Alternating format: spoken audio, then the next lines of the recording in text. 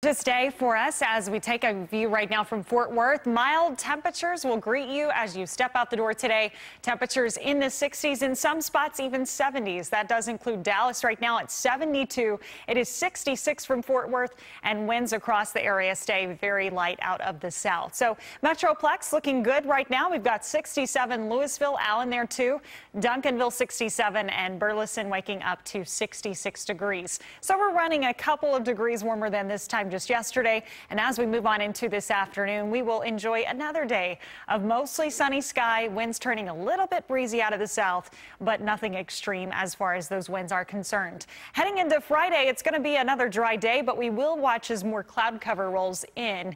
Our last dry day as we head on into the weekend. We will be talking, of course, some rain on Saturday. For today, though, look for temperatures in the 70s by midday. High temperatures topping out around 87, so it will be a warmer day than yesterday.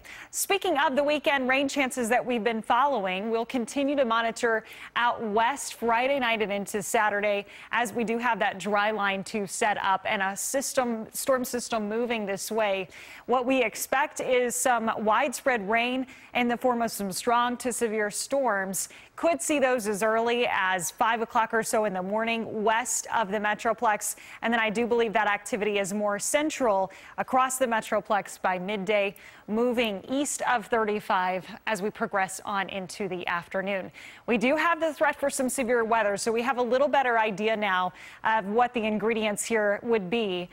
We are talking about damaging winds and hail as well for the main threats, and this orange area, the enhanced risk, is where you're most likely to see a severe storm. So again, that's Dallas County and then on towards Sulphur Springs, down towards Palestine from midday through the afternoon. So heads up for any Saturday plans. We'll continue to monitor this for you.